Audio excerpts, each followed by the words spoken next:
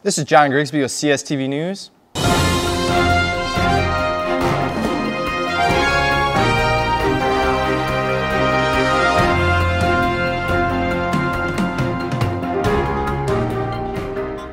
Cancer.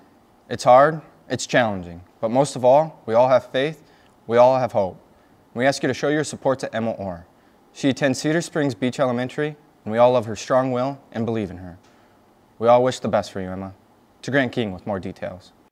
Hello, I'm Grant King from CSTV News. I'm here at Beach Elementary School today to interview a couple faculty members about a little girl named Emma.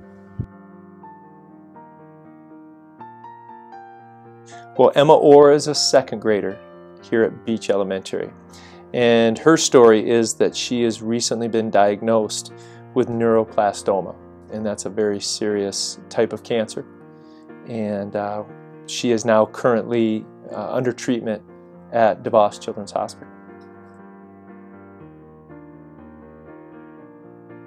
Well, we've only known Emma a short time because she's a second grader and she's just come to us at Beach.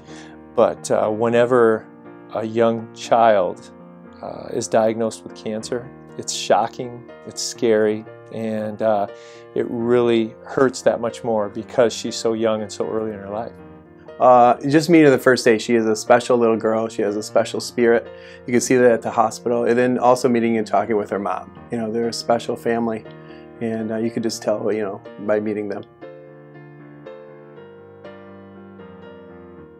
Well, her family have created a GoFundMe account that really kind of gives you some information. If you go to this link, you can do an electronic donation, either with a credit card or a debit card, but it also, they do some nice updates on where she is in her treatment and those types of things. But Beach Elementary, specifically Mr. Harmon, her second grade teacher, have put together Emma bracelets that we are selling for $1 for students and $2 for adults, and those are on sale at the Beach office, but we're also bringing them around to different school buildings for students and adults to buy. I think, you know, the bracelet sales are being very helpful, the GoFundMe page, and then also for me personally, I think just praying for her. Yes, I do, that we want the best for her. We can't wait to see her back here. And as the whole stadium chanted last Friday night, Emma, fight, win. Emma, fight, win! We wish you the best, Emma, in your fight with cancer.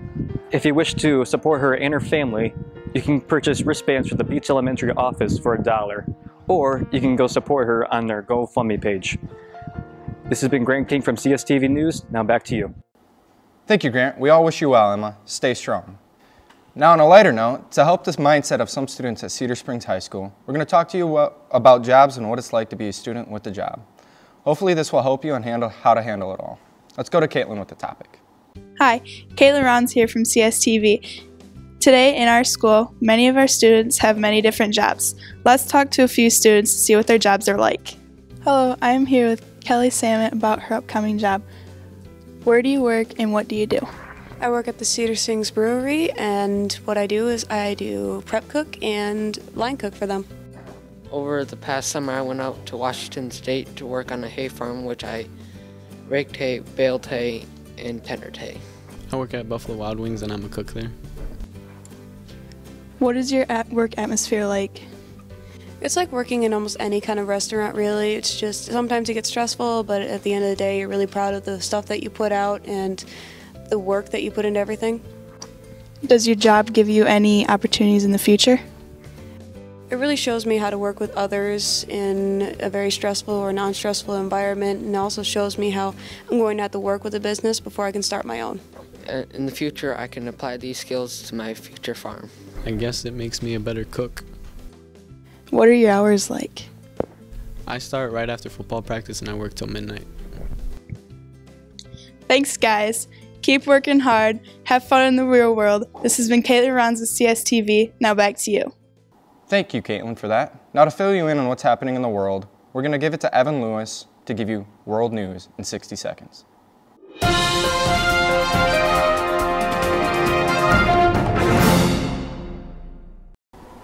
Hello, this is World News with Evan Lewis.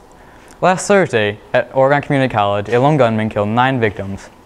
aging from 18 to 67, before turning the gun on himself, which brings up the heated topic of gun control, which will most likely play a huge role in the next election. Now, switching over to a rainier part of the world, England's rugby team is under investigation for alleged breach of protocol when match officials were approached by players and coaches throughout the day of the Rugby World Cup. Now in the Middle East, 4 Israeli civilians have been killed, 2 of which were killed by Israeli soldiers over the past few days in an escalation of violence, prompting the Israeli government to shut down the old city to Palestine. Now, in lighter news, here a French bulldog named Jules sprang into action when 2 bears jumped the fence of her surrounding California home. A home security camera caught Jules barking and chasing the bears away, which were several times her size. Now thank you. This has been Real News with Evan Lewis. Thank you, Evan. I always get surprised with what I hear about what's going on in the world. But now we have sports with Jonathan Wolfarth.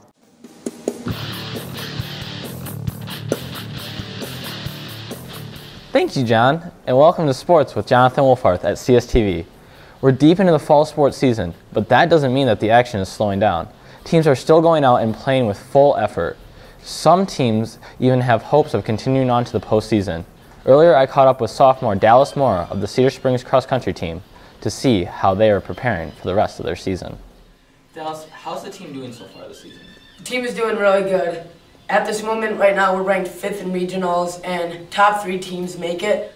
Dallas, what are some of the team goals this season?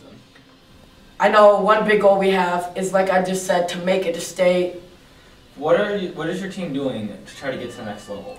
We would do a PPM. It's kind of like an all-out thing that, like, you run all out. Start off with a mile, 2 mile, 3 mile, and I think the max some people went to were 4 miles.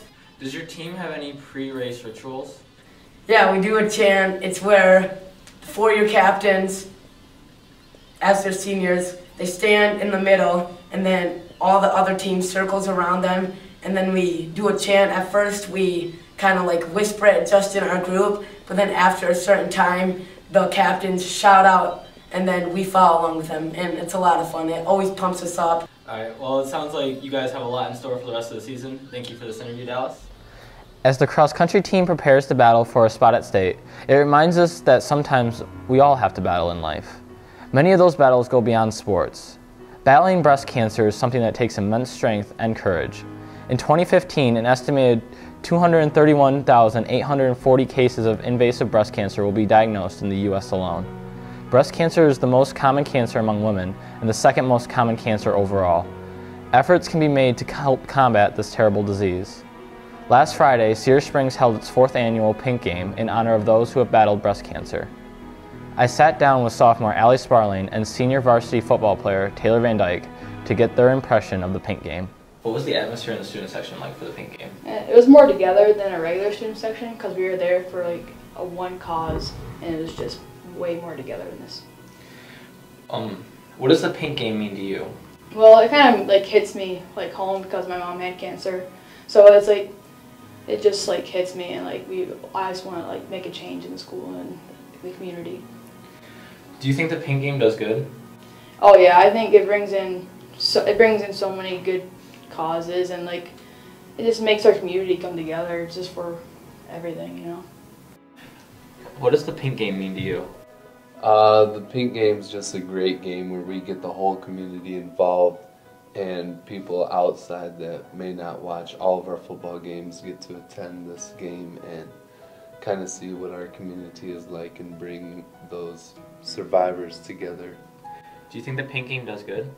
The Pink Game is an awesome game to be a part of. It's just another way to bring the community together, and it really gets our student body really supports the Pink Game too, with the Athletic Leadership Council there supporting us, the football team, and just the student section too was great that night with all the pink.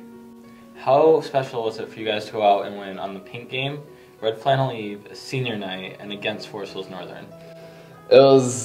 There was a lot of emotions involved. There was excitement, there was sadness with the senior night, and then there was just that I don't know what you'd say, but sympathy you feel for those survivors with breast cancer and other types of cancers. It was just an awesome night. It's a special thing when communities can come together over something terrible and provide strength and comfort to those in need of it. This has been Sports with Jonathan Wolfarth. Back to you, John. This was John Grigsby with CSTV News. Thank you for watching, and it's a great day to be a Red Hawk.